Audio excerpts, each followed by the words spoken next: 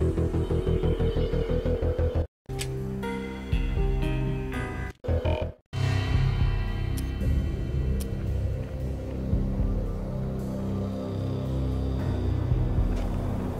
was waiting for me on the steps of the old building. Mr. Payne, let's go inside. The others are anxious to begin. The others? Despite the general misconception, this building actually predates the City Hall by 2 years, thus being the oldest municipal building still in use here at the foot of the Brooklyn Bridge. No kidding.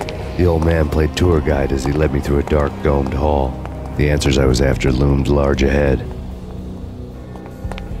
Mr. Payne, I would like to introduce you to my colleagues in what we call the Inner Circle.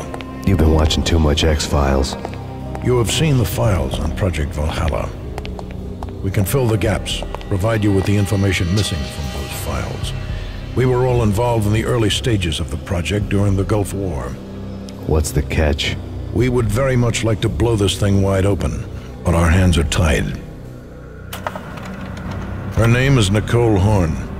She was the key figure in Project Valhalla. When the funding was discontinued, she simply refused to quit. She knew exactly what she had in her hands. Nicole Horn is the president of Acer Corporation. She has more than half the city in her pocket. This must be kept under wraps. If you try to go public with this, we will deny any knowledge. We need you to take her out. Afterwards, we can protect you, make all the charges go away. That was the cue for the killer suits to kick in the doors and swarm inside. It was an impressive floor show, but I decided to leave early anyway. It was only a one-story fall. Lucky me.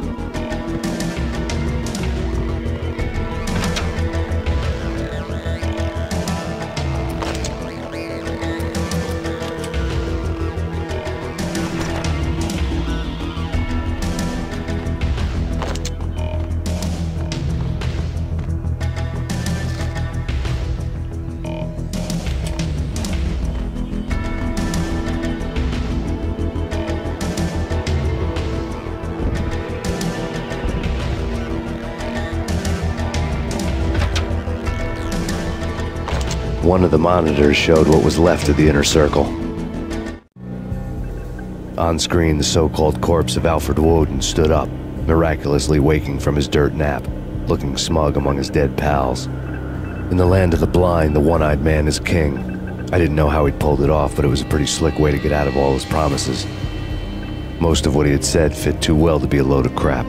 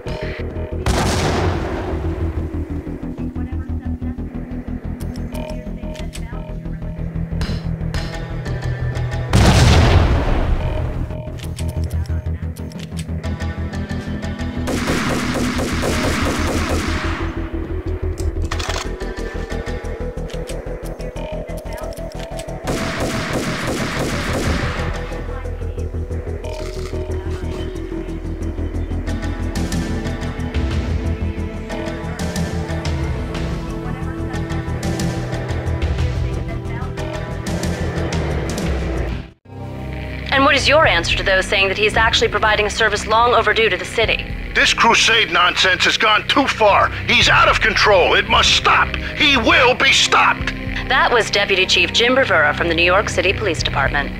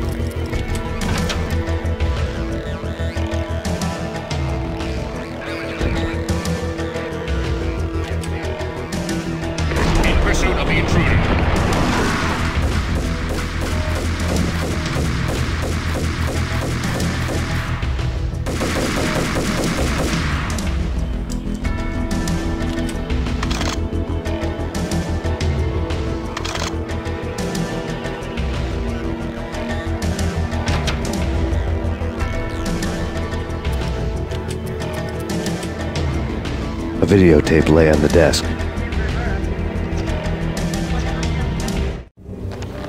Nicole Horn had blackmailed the inner circle into silence. The tape came with a curt extortion note on a piece of expensive paper. I remembered Candy Dawn taping her clients in action on the side, selling the tapes to the highest bidder. I was sure that kinky sex was nowhere near Alfred Woden's worst sin. But I had a feeling that when this was over, any collateral would come in handy.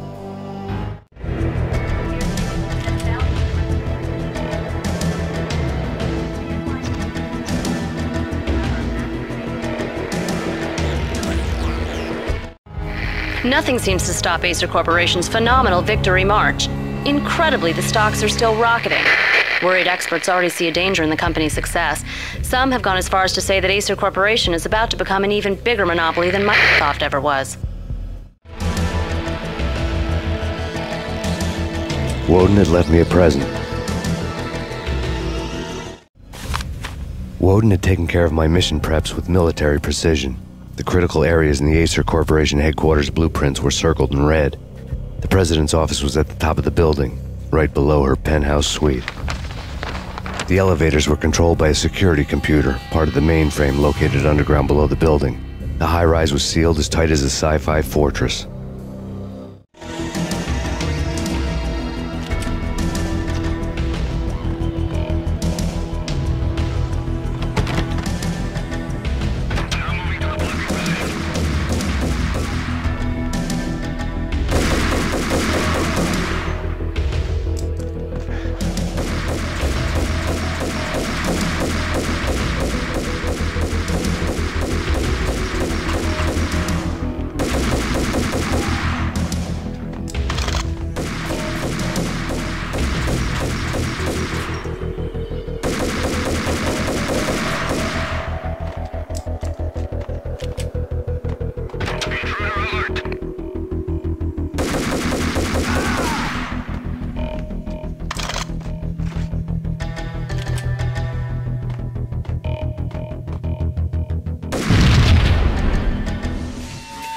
Go!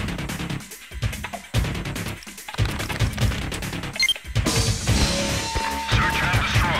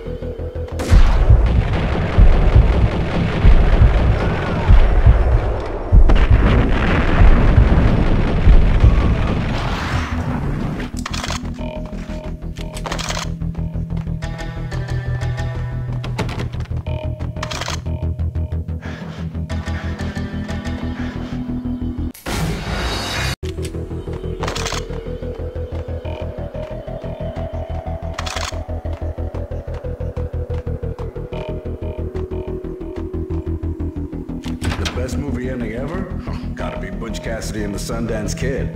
A hero's end, going out with guns blazing.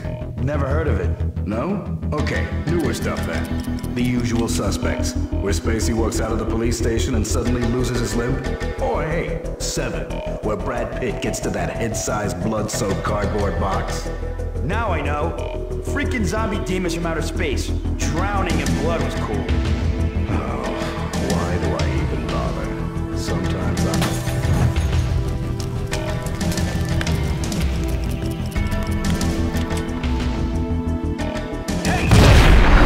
Going out with guns blazing. Never heard of it. No?